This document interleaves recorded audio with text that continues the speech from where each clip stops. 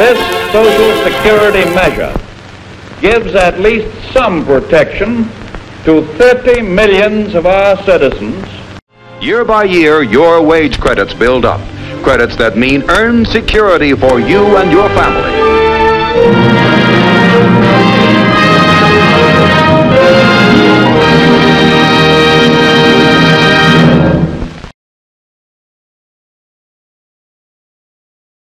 Maurine Mulliner was the first executive secretary to the Social Security Board, starting that position in February of 1936.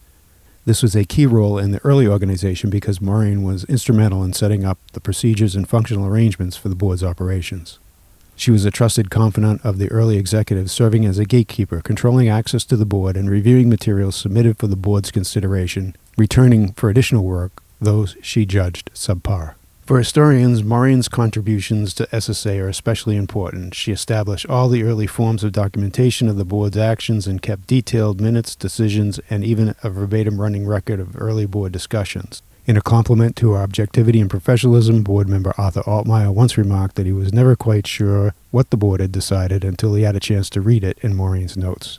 Maurine began her federal career in 1932, working for the Depression-era Reconstruction Finance Corporation. By 1933, she was an aide to U.S. Senator Robert Wagner, Democrat of New York, whom she would describe as the man who started it all because he introduced the Social Security bill in the Senate in 1935. In February 1936, she started her storied career with the Social Security Board. She made many significant contributions to our nation, not just in Social Security, but in many other areas as well. Maurine Mulliner's oral histories of the period are among the most prized in our collection, since she is a marvelous storyteller who knew most of the key players and witnessed many of the important events in Social Security's early history. In November 1999, we had the privilege of meeting Maurine for the first time when she generously donated several photographs from her personal collection to the SSA History Archives.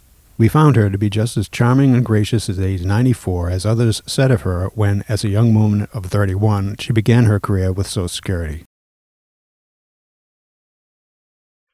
Now, as to Social Security, I followed the various stages of the drafting of the bill and its consideration in the Senate and in the House. I should say in the House and in the Senate closely, but I didn't have any connection with the drafting or with the handling of the legislation.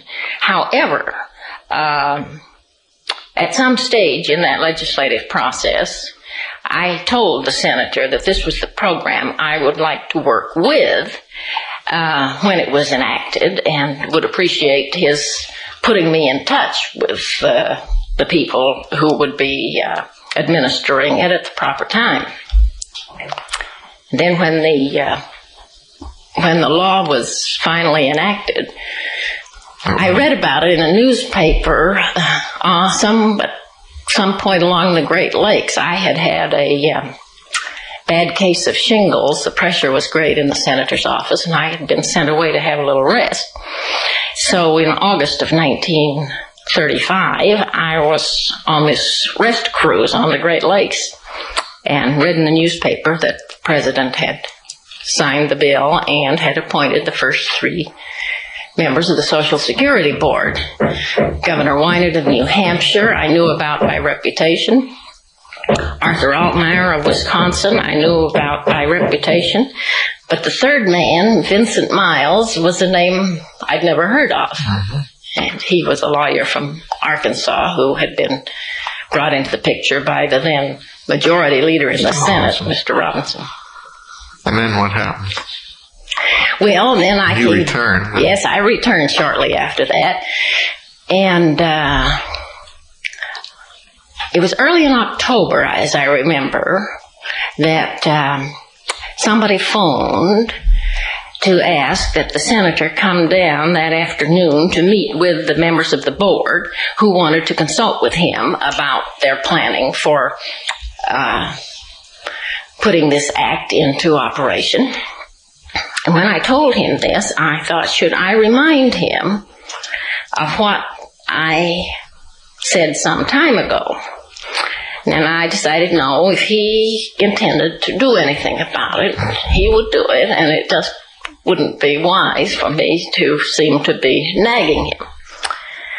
Later on, very late in the afternoon, he came back and called for me to come in. I went in, and in a way that was typical of him, which was maybe unfairly, I refer to as his Germanic way of doing things. He couldn't be really graceful and gracious, even when he was being most nice to a person. He had to be sort of gruff about it. So he said to me, "Well, I hope you won't let me down. All those good things I said about you down there today." So then I knew that he had mentioned that I wanted to work for the program. And then you came on board, was that October? Now, that was in October, and as you know, there weren't any funds made available for the Social Security program because of a filibuster of Senator Long of Louisiana. So there was a little uncertainty as to just when they could start hiring staff, but sometime probably in late December or January, I think you were on the payroll of the Department of Labor, I guess, in that period when they didn't have an appropriation. Well, I was just going to mention how I happened to come with Social Security, the next step in the process, which sheds a little light on our first chairman. About this day, I was told there was a call for me. And let me digress here to say that we people in Washington during those days and months were getting a little bit re-educated as to how business people maintained their offices and operated, because the National Industrial Recovery Act, the NRA, had brought into government in Washington a great many people from industry. Now, in prior times in the executive department, if one wanted to talk to a certain official, one would put in the call, either get him directly on the line or get his secretary and then on to the boss. But with these business people, there were several layers you had to go through. And we'd sort of gotten reconditioned. We'd get a receptionist, and then we might get a first secretary or a third secretary, and then a first secretary, and then an administrative assistant before we got through to a very important official like General Johnson, who was head of the NRA. So when I picked up the phone this day, I was surprised to hear a very gentle voice say, "Hello, this is Mr. Winant." And I realized it was Governor Winant, the chairman of the Social Security Board. And I said, "Oh, yes, hello, Governor. It's nice to have you call me," or something to that effect. And he said, "I would like to talk with you." And I said, "Well, I'd like very much to see you, Governor. When would you like me to come?" "Well," he said, "would it be convenient for you to come down now?" And I said, "Why, yes, Governor, it would. I'd be happy to come right down."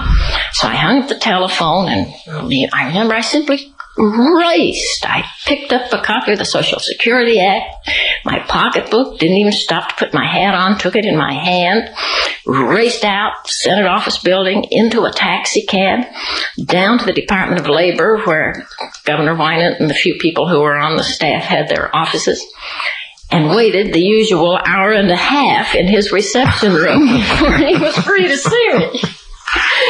I knew afterwards that this was this characteristic? Characteristic of him. He was always running behind schedule. Then when he was free, I was told I could go in, and it was one of those large offices in the Labor Department building.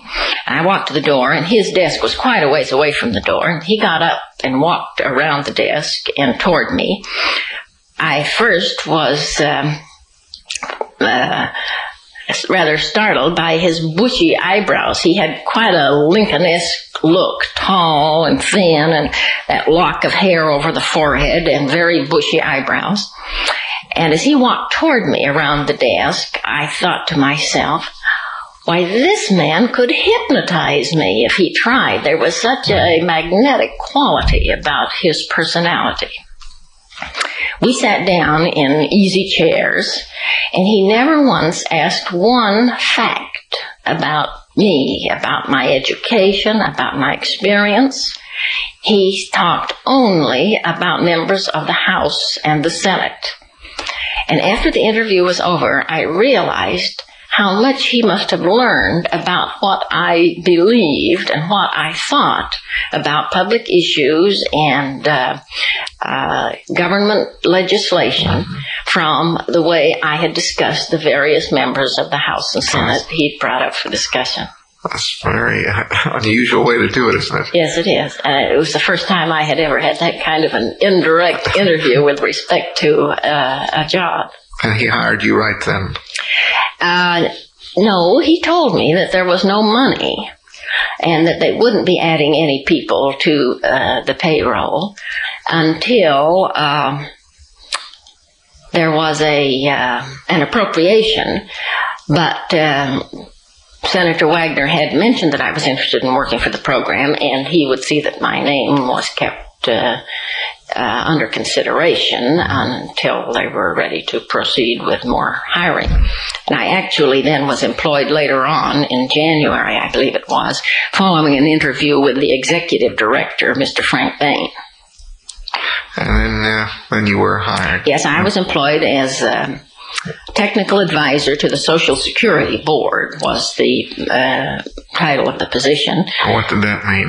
It really meant that I was the secretary to the Social Security Board and to do the usual things that a secretary in the Secretariat office does, the handling of the materials for the formal meetings of the board, the preparation of the minutes of the board, the distribution of the minutes to the people who were concerned, the proper codification and handling of the documents which came before the board. And as time went on, the review of the documents that were sent up by the bureaus before they were put on the agenda in order to see that there had been proper clearances with other interested offices and that the material was in shape for the consideration of the board.